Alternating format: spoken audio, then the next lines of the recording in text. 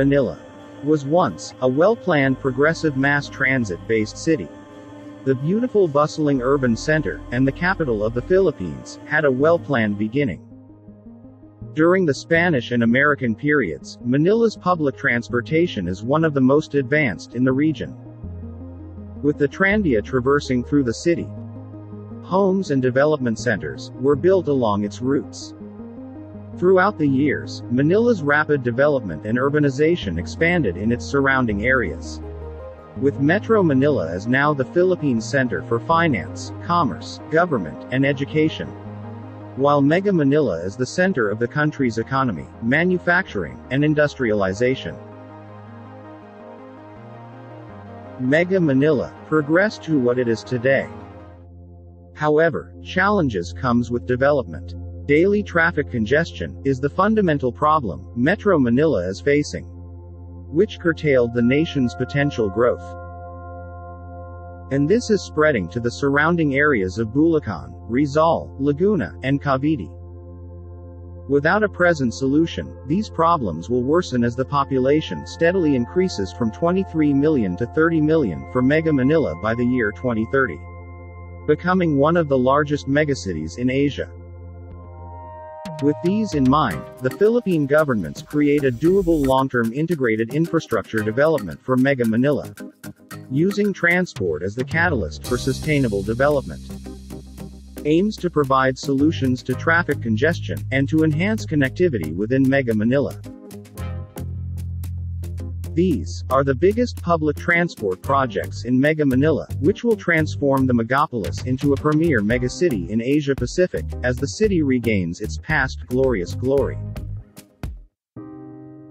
The biggest transformation of the Metro Manila railway system is the creation of the two subway systems of the country: the Makati Intra-City Subway and Metro Manila Subway.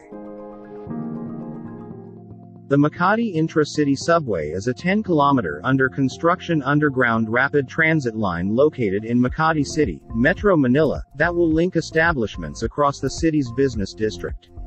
The Makati Subway project, the first of its kind in the country, intended to improve connections between districts and key points across Makati City, and reduce traffic on the city's road network, primarily through the central business district. The subway will cost 192 billion Philippine pesos and is expected to accommodate 700,000 passengers daily. It will also have 10 stations, with connections to the existing MRT Line 3, to the Pasig River Ferry Service, to Makati BGC SkyTrain, and to the MRT Line 9 of the Metro Manila Subway. The Metro Manila Subway project is one of the first two underground railway system projects in the Philippines, which aims to provide mass transportation in the National Capital Region. The first phase of the 33-kilometer subway connection, costing 488.4 billion pesos, crosses 7 local government units, will run from Mindanao Avenue in Valenzuela City to the FTI compound in Taguig City, with a spur connecting to the Ninoy Aquino International Airport. Reaching a speed of up to 80 km per hour, the subway system will serve daily ridership from 400,000 to as high as 800,000. All 17 stations will be fully operational by 2028, with a design capacity of 1.5 million passengers per day. The longest rail project within Mega Manila is the PNR Bicol, or the South Long Haul Project. The rail line will span 39 cities and municipalities, 4 provinces, and 2 regions, stretching a 565-kilometer intercity rail line serving the southernmost of Mega Manila up to Bicol region.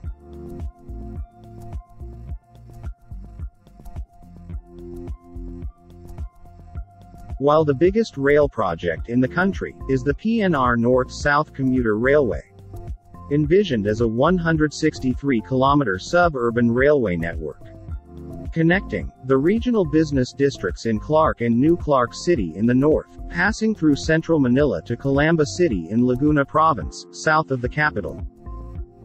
From the north, the NSCR Phase 1 will see developments of a 53-kilometer rail system north of the capital. This project covers the section from Malolos, a suburb north of Manila, to Clark and Clark International Airport in Pampanga, with 18-kilometer northern extension, from Clark to New Clark City. The inner part of the NSCR package covers the 38-kilometer central core, linking Totoban in Manila to Malolos City. The southern section would be the 55-kilometer southern corridor connecting Blumentritt in Manila to Calamba City. Once fully operational, the NSCR corridor is expected to carry up to 1 million passengers per day. In addition to 4 operational mass rapid lines of LRT Line 1, LRT Line 2, LRT Line 2 East Extension, and MRT Line 3, and the commuter rail line of PNR Totoban to Calamba. The Department of Transportation and the private sector build numerous rail projects to decongest Mega Manila, and it will build more in the future. The Metro Rail Transit 7 or MRT Line 7, which is now at 60% overall completion rate, will support essential operations by end of 2023. These rail and road projects have 3 major components: a 22.8-kilometer mass rail transit system starting from North Avenue Common Station to San Jose del Monte, Bulacan, a world-class intermodal transportation terminal that will serve as a transportation hub catering to other types of public transportation, and a 19-kilometer highway from San Jose del Monte to Bocaue, Bulacan. The line will be operated with 108 rail cars in a 3-car configuration or 36 train sets, and will be able to carry 28,000 to 36,000 passengers in an hour per direction. It can accommodate 300,000 passengers daily in its first year of operation, and up to 850,000 passengers once it will be fully operational.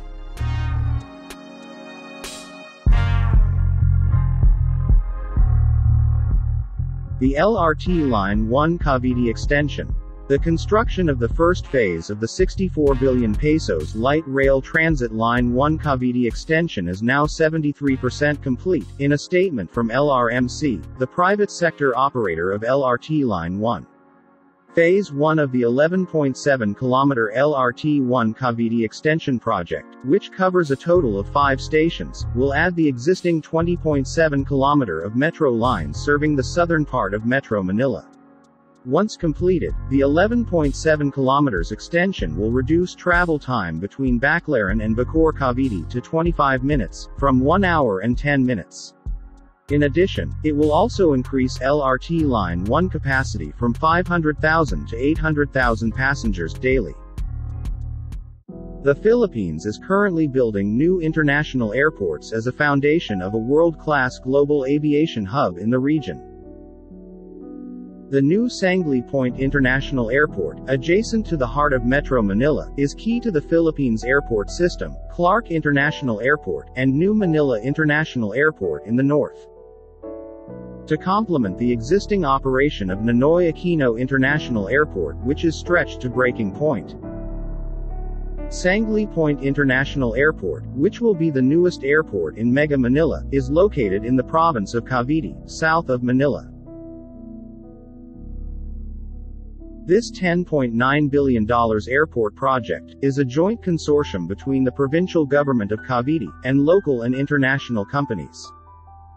Phase 1A of the airport projects will build a single runway and a new terminal building, supplementing the existing airport operations.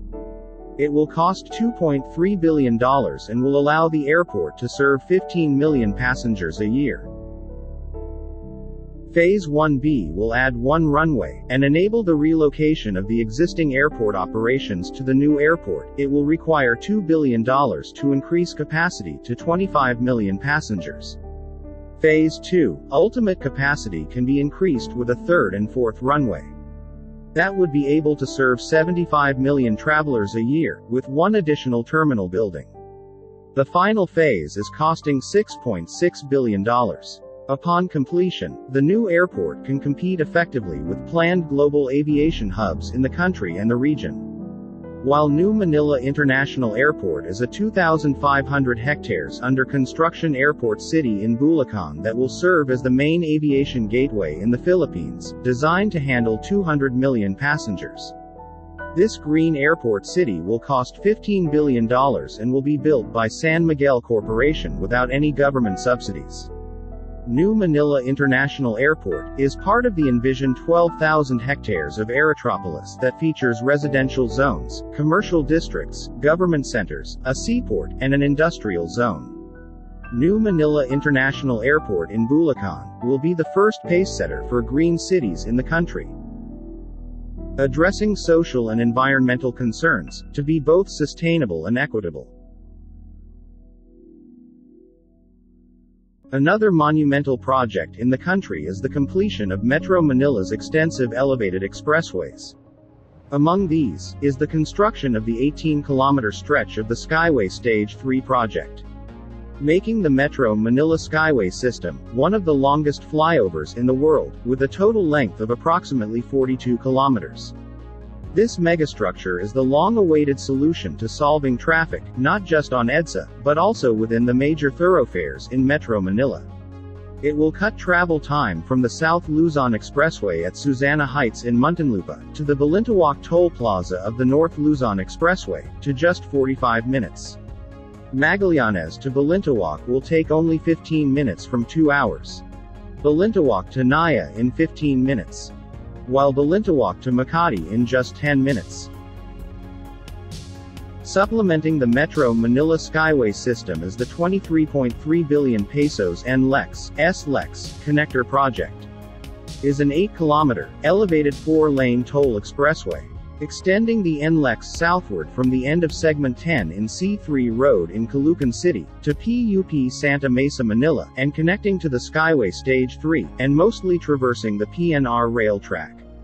The project includes 2 interchanges located at C3 Road in Caloocan, and 5th Avenue in España, Manila. NLEX S-LEX connector, together with Skyway Stage 3, will connect every city in Metro Manila within a 30-minute time frame. Another project is the Southeast Metro Manila Expressway, is new toll road project that will connect the province of Rizal to the rest of Metro Manila and Calabarzon. Southeast Metro Manila Expressway spans 34 kilometers of semi-elevated 2x3-lane tollway from Skyway FTI to Batasong Pambansa Complex in Quezon City. NLEX Harbor Link. The project involves the 21.6 kilometers extension of the NLEX eastward from Valenzuela City to M. Lopez Boulevard, R10, and westward from Valenzuela City to Commonwealth Avenue in Quezon City. Segment 10 is the second and final component of the NLEX Harbor Link.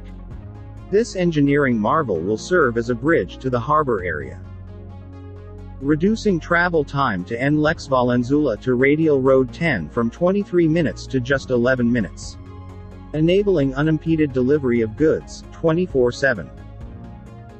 Laguna Lakeshore Road Network Project is a 37.6-kilometer new road network at the western side of the Laguna Lake connecting Taguig City and Laguna in Calamba City. The 3-lane primary road consists of an 11.8 kilometers viaduct from Lower Bicutan to Muntinlupa, and a 25.8 kilometers combination of onshore viaduct and embankment from Muntinlupa to Calamba, and these include 8 interchanges. The new Laguna Lakeshore Road network will have 3 lanes per direction. The detailed engineering design is currently being carried out by local and Japanese construction firms and will last until February 2023. The new road network is expected to provide a faster alternative to motorists traveling south or north. It is also expected to boost the economies in central and southern Luzon.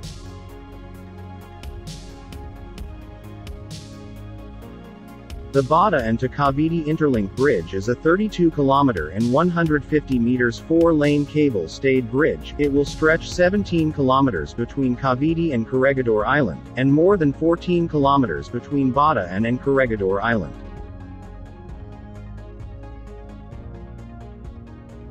The project will involve the construction of 2 cable-stayed navigation bridges, the North Channel Bridge, with a main span of 400 meters, and the South Channel Bridge with a 900-meter main span, standing at a water depth of approximately 50 meters. Land viaducts, marine viaducts, and ancillary buildings will also be constructed under the project. It will connect Bulacan in the north, and Cavite in the south, the two adjacent provinces of Metro Manila.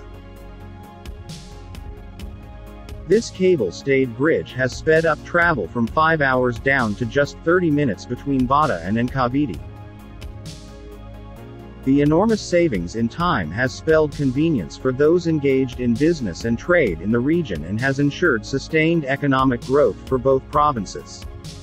As another intervention to address Metro Manila's persistent problem with traffic congestion, the Bulacan to Cavite Interlink Bridge will introduce new expansion and economic growth opportunities outside of the metropolis.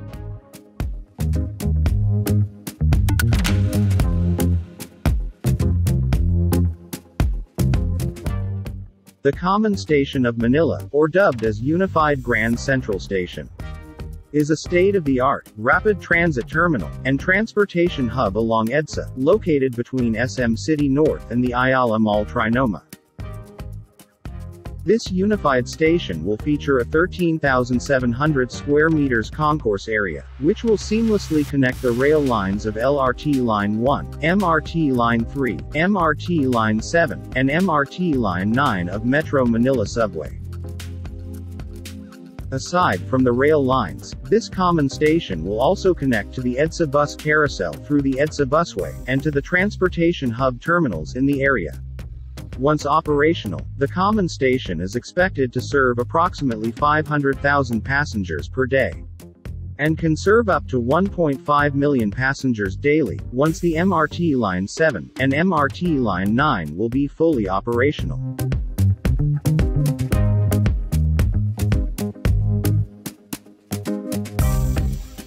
One Ayala Grand Terminal is an intermodal transport hub that will meld Makati City's mass transportation modes into a single, unified system.